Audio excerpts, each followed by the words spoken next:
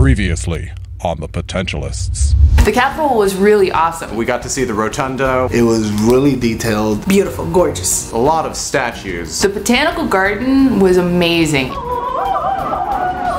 definitely feel like I'm in Jurassic Park. I look like some ridiculous time traveler.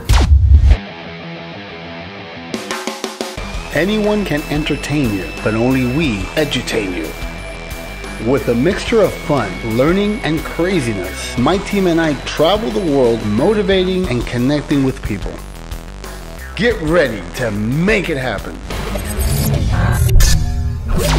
So this was a normal day at BOWAworld. And recently I was sitting making a bunch of calls because I'm the sales director here for BOWA. I stood up and went to stretch and something kind of went awry. I walk into the studio and I find Serge on the floor.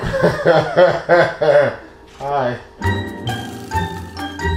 I was doing squats the other day and I think I strained or moved a little bit of a disc out of the place, and it's happened before, and some excruciating pain down my left leg. You sure you're not napping on the job, man? I've seen you. I've seen you come in here with a pillow before, man.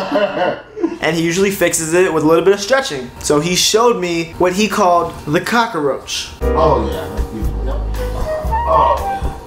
Oh. This time, didn't work. My mother has scoliosis and a little bit of stenosis, and it got to a point where if she didn't operate, she was not going to have a good quality of life anymore. Went with her to see the surgeon to get the details the day before the surgery. In between each vertebra there is a cushion, that's the disc, and behind that there is a tube. In that tube is your spinal cord, and each one of these holes a nerve comes out. She has scoliosis, so her back is twisted like this. What we're planning to do is now to try to straighten her up. So we need to put screws in the spine back here and 2 rods that the screw holes on and hold these steady. And the next day, Susie comes in and Serge stays in the car. So I just heard that Serge was not doing so well. Dude, I find him in the fetal position. I'm not going to be out of touch. I'm going to be on home working on the phone. Alright. Can't move. So then he was off to the chiropractor. The pain got so incredibly bad that I couldn't even stand up, couldn't even walk.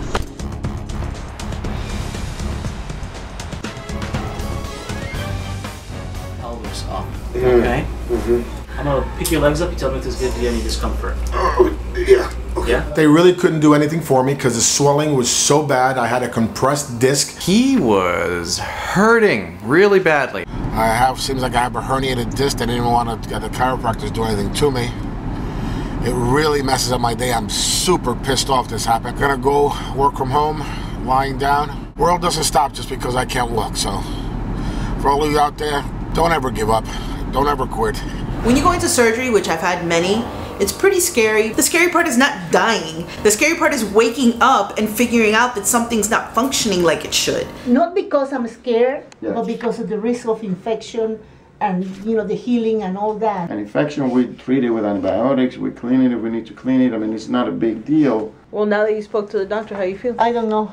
I can't explain it because I thought he was going to do my whole back, and I find out it's not my whole back. In a way, and I'm happy because he said the cervical part is not that bad, so I don't have to worry right now about it. I always grew up so strong and strong-willed and strong-minded that at the end of the day, I really didn't believe so much about supporting when someone gets hurt or anything like that. It's like, you know, they'll be strong enough and get back on their feet.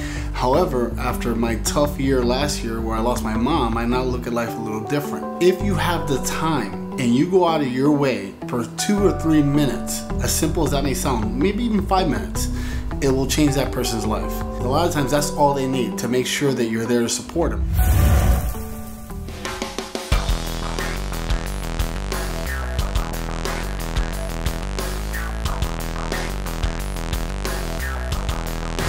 Hey yo, how you doing? Check this out, it's Serge from BOWAworld. You better like us. And if you got something to say, leave a comment. And check this out, if you really got the guts, subscribe so I can get back to you so we can make it happen with BOWAworld. Feel me?